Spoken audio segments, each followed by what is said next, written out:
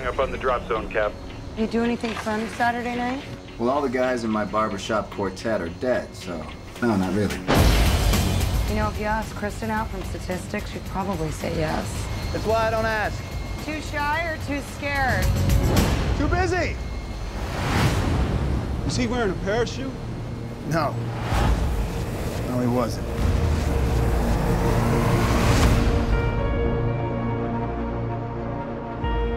I joined S.H.I.E.L.D. to protect people.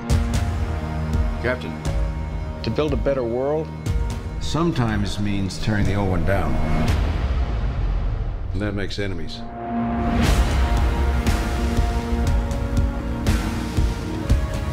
Are you ready for the world to see you as you really are? Look out the window. You know how the game works. Disorder, war. All it takes is one step. We're gonna neutralize a lot of threats before they even happen.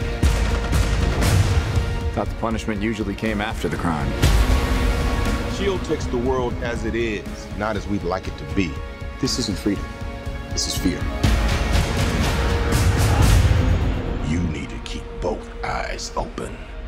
Before we get started, does anyone want to get out?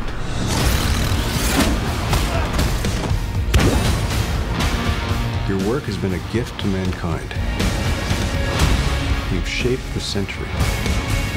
And I need you to do it one more time.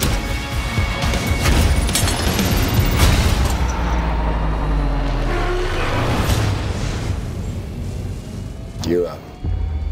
It's time.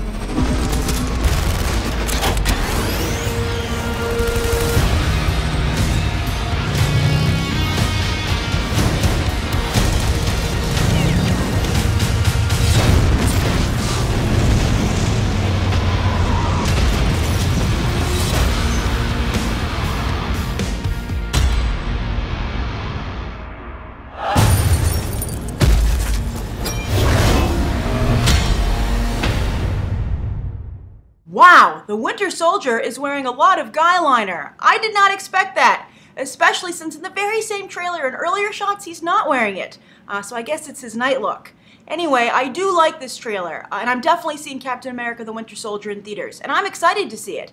However, I have to admit, I'm not as in love with this trailer as I'd hoped I'd be. But let's start off with what I did like. Now, I really like S.H.I.E.L.D., despite my immense dislike for the show, which I'll get to in what I don't like about the trailer in a few moments. I do like them a lot. I've liked seeing them grow as an organization, just as the way the Avengers are growing as a team over the course of Marvel Phase 1. I'm very excited to see them here, depicted in a way that I think is worthy of them. And I love seeing the helicarrier return. I love seeing the S.H.I.E.L.D. buildings. And what's so cool to me as a comic book reader is that they look like they're ripped right out of the comic books, at least the contemporary ones. So that's very exciting to me. And also, I like seeing Cap's use of his actual shield. My favorite shot in the trailer is after he beats up all those guys in the elevator and he kicks up his shield. I like the snap to it. And I have to admit that as a comic book reader, I never understood Cap's his shield in the comic. It didn't seem like a very effective weapon to me. It didn't work. But I think that this is this is an instance where I think a character is better served by live action, because I like the way he used it in the Avengers. One of the most impressive things in that film to me is when he jumped behind his shield and used it as an actual shield in that explosion in New York. That was very cool, especially if he could scrunch himself up in a little ball like that. I think Cap has taken some ballet lessons. But he looks good here. The action looks good over here overall, which I also liked. And I also like that he's changed his uniform. They're using the one that Steve Rogers used in the comic while the Winter Soldier was Captain America for a while. I don't want to give too much away, but that happened in the comic. So Steve Rogers took this other uniform. I much prefer it.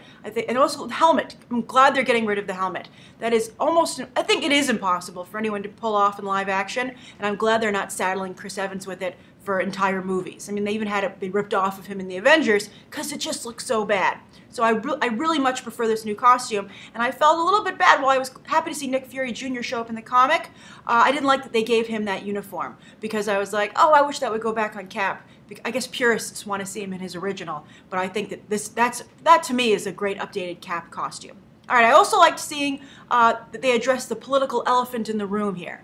I think it's great they're making a Captain America movie about a guy serving in the military and someone who was from the 40s seeing what the American military has become, both in terms of its actual might, and it's political might, and the tactics they're using today, how much they've changed. That we're fighting a different type of war, a very different battlefield than we were in World War II. So I like the fact that they're kind of dealing with that and that like abrupt change for Cap, and how maybe he can see things that others don't, and how he's missing some things maybe that others are catching. So I like that they're not just making like a popcorn flick. I like that it has some political undercurrent.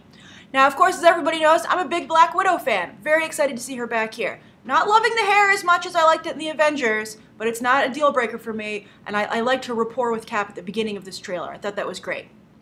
It's nice to see a male and a female character, just have some great work banter. Now, I know they have a kiss in this movie, as we've all seen. Some of us are thinking maybe it's an undercover kiss.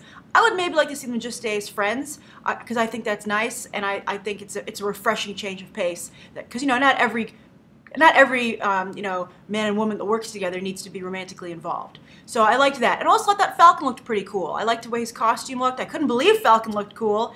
I don't know, though, if that'll be used for more than one action set piece, though. That seems like, how often is that going to come up? I guess because they're on the helicarrier, but they'd be like, oh, that Falcon, he's always the first to jump off this thing because he's got wings. So I don't know how much, and also enclosed spaces, I just don't know how well it's going to work as a character overall, which I think has been Falcon's problem in general. He's a very limited use superhero.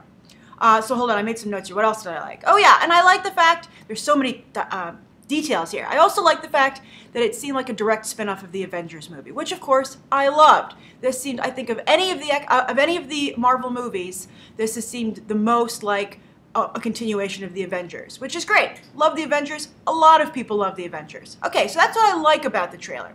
What don't I like? All right, I think speaking of elephants in the room, this is called Captain America: The Winter Soldier, and I think anyone who's not a comic book fan or didn't read Captain America comics would watch this trailer and be like, who's the Winter Soldier? Is that supposed to be, are they referring to Cap? Because he was frozen in ice and he's thawed out now? Is he the Winter Soldier? I mean, I just think that that's supposed to be, I had hoped and thought, because that's the title, that would be the major mystery of the film. But it's not addressed here at all. So I'm really surprised about that, and it makes me worried that maybe it's a subplot in the movie. So we'll see. I think that's crazy that that's the case here after watching this trailer, that you don't know what the title is in reference to of the movie the trailer is for. The other thing that I don't like, let's see here. Oh yes. Why is there a S.H.I.E.L.D. TV show and a S.H.I.E.L.D. movie franchise? That is absolutely ridiculous to me, especially when one is crap. Now, not only do I think that the S.H.I.E.L.D. TV show is so subpar that I think it's a shame that this movie has to battle that in terms, of public attention and public perception, but Coulson is stuck on that crappy TV show and can't come out to play here. One of my favorite things also about the Avengers was that scene. I had a lot of favorite scenes, obviously, of the Avengers, but I really liked when Coulson and Cap were on that little ship together, that little plane, and he was talking about how he was his hero and wanted him to sign his, his Captain America trading cards. I thought that was wonderful.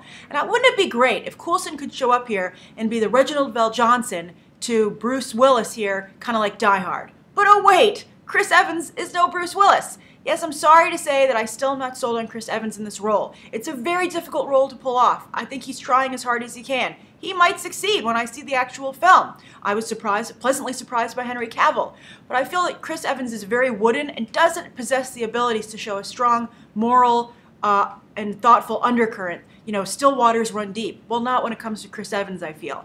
And because I've always said, the guy's a comedian. I don't know why he was cast in this role. I think because they physically feel he looks like the character, but I really agree that I believe Alex Ross is the one who suggested this. I thought John Hamm would make a great Captain America. I know he's older, but whatever.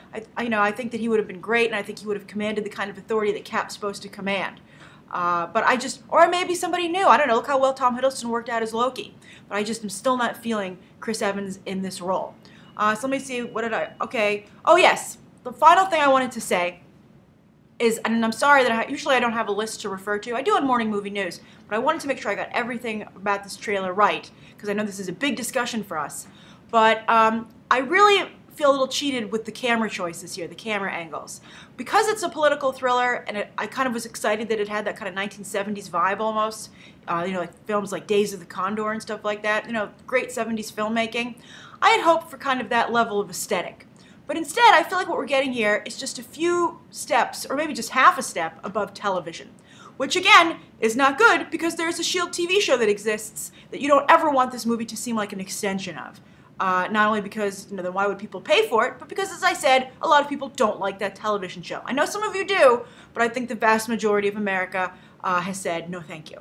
So that's a problem for me, and I was going to complain about the lighting, but I realized that the Avengers had similar lighting, and that's what helps make this seem like a spin-off. And some of the shots in the film are beautiful, as I said, when they're showing off the S.H.I.E.L.D. headquarters and stuff.